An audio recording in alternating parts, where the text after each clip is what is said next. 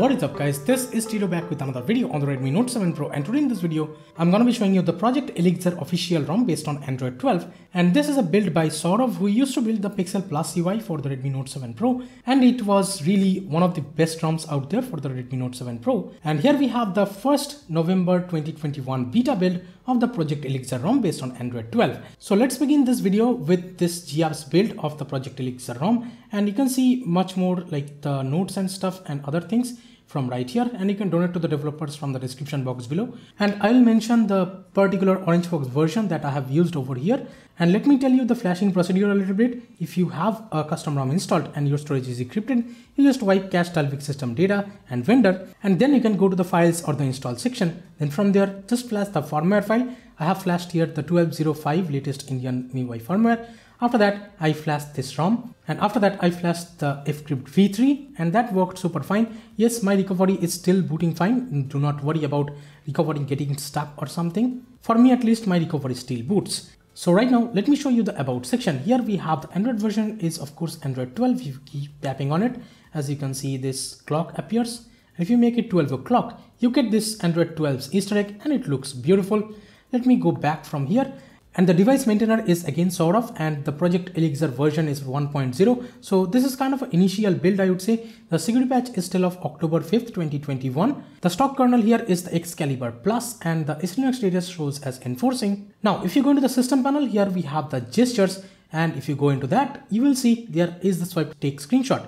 So let me show you actually if it works or not. As you can see, when you take a screenshot, it will show you capture mode option if you have some scrolling area. And right now, as you can see, you can select that particular area and you can take a long screenshot just like this, and you can mark up stuff if you want to just by clicking on this edit button. So these things are there for the screenshot, and that too is working perfectly fine with a 3-finger screenshot gesture. And here we also have the one-handed mode, so that is working perfectly fine. Do not worry. Let me go back, and here we have the system navigation gestures. So full screen gestures are of course there. You can go into the settings and you can see the left edge, right edge customization. Swipe to invoke assistant is there. Let me do this from the corners of the screen. And if you go into the settings of it, as you can see, this is enabled. So right now, if I go into the home screen and say, okay, Google, as you can see, the Google Assistant is working perfectly fine here. So you should not worry at all about the Google Assistant. The voice trigger is working just fine. And of course, you can use the 2-button or 3-button navigation if you want to. Let me go back. We have the quickly open camera and the prevent ringing stuff. If you go into the press and hold power button, we have the hold for assistant option if you want to use that for some reason. And the default keyboard here is Gboard on this GApps included build. And this is how the settings panel looks like. And if you go into the home screen, this is how my home screen looks like. Of course, we have the Pixel launcher. Let me show you. So as you can see, this is the Pixel launcher. If you go into the suggestions, yes, you can disable the suggestions if you want to. And here on the home screen to the left, we have the Google's Discover page. And swiping down anywhere in the home screen gets you to the quick setting or the notification panel, and it looks beautiful. But even though when you have the dark theme disabled, the quick setting panel still stays dark. I mean, in the background, if you are noticing. So that's how it is as of right now. We still have the screen recorder and stuff. You can record the device audio and microphone audio at the same time. You can disable the camera mic access. You can enable the night light if you want to. Everything is just working flawlessly. No issues whatsoever. All the animations are pretty smooth. And as you can see in the home screen, the widgets, the clock widgets are working fine. This is the new clock widget, and you get the new clock. And yeah, just notice the animation, how beautiful it looks whenever you're swiping up. And even the calculator app is there. And if you want to see the animation over here, as you can see, once you're scrolling down, it looks like this. And I have enabled these themed icons that you can enable from here. Let me show you from the wallpapers and styles. If you scroll down more, you can enable the themed icons from right here. And we can customize the app grid to up to like this 5x5 option. And of course, we can change the wallpapers from here. I have been using this Wallpy apps wallpaper. You can change the accent colors, or the default accent color will be based on your current wallpaper. So that is just great. And you can also go with the basic colors if you want to. And of course, you can enable the dark theme if you want to. And the brightness slider works just fine. No issues whatsoever.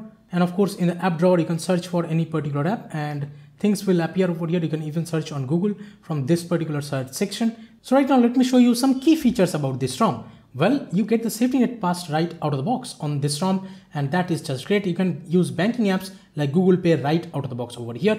You have no need to flash Magisk or something. Also, the IR Blaster works great here, so you should not worry about it.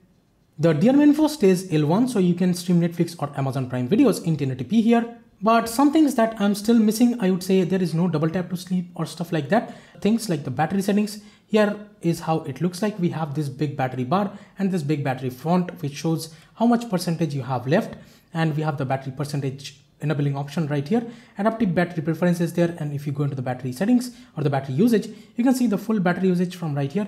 You can see the screen on time and stuff, but this is a 24-hour kind of thing. The battery life, I would say, would be decent. You can get 4+ hours of screen on time over here depending on your usage, and fast charging also is working fine here. You should not worry. In the sound and vibration, this is how it looks like, and this is how the volume panel looks like, by the way. You can increase or decrease the volume just like this. And of course we have a power menu from right here in the quick setting panel. We don't have the Mi Audio DAC yet, but we have the charging sound, charging vibration, touch sound, dial pad sound, etc. disabling option. Now let me go back, and here in the display settings, this is how it looks like. We have the brightness level, the adaptive or auto brightness. The lock screen settings are there, so you can enable the always on display if you want to for some reason. Let me go back. We have the dark theme and the screen timeout changing option. And let me scroll down more. We have the night light and stuff. Auto rotate screen is there. Again, double tap to wake is there, but there is no double tap to sleep. So right now, let me show you actually the fingerprint scanner speed. Let me just lock the device with the power button. So if I double tap, as you can see, double tap to wake actually works fine. If I tap the fingerprint scanner now, and as you can see, it unlocks. So I just enabled the always on display. And right now, if I press this power button, as you can see, there is the always on display. The double tap to wake breaks somehow. So right now, if I tap the fingerprint scanner, of course, it still does that animation and unlocks the device pretty fine. Let me show you up close.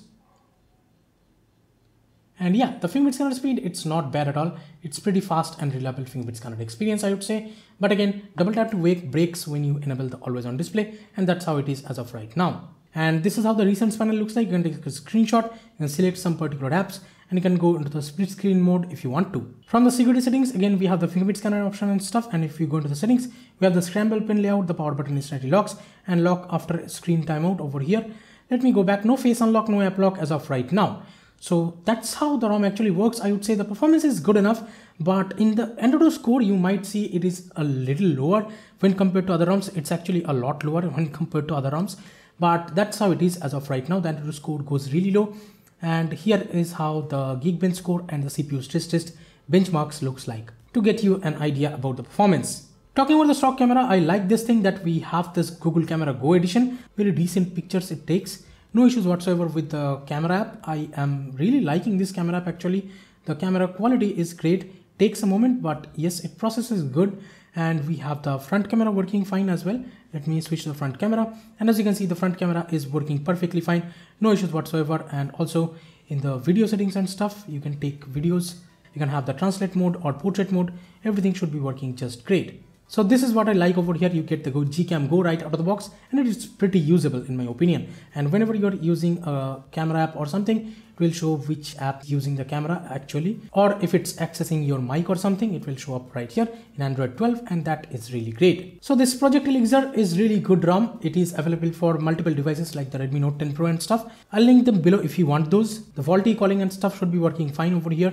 The Wi-Fi and Bluetooth, everything is working great. So thank you so much for watching this video, guys. Share this video with your friends if you want them to know about this Project Elixir ROM actually handling Android 12 really well. Please subscribe to the channel if you have not yet. This is Tito from KDN Tech signing off for today. I'll be catching you guys in the next one.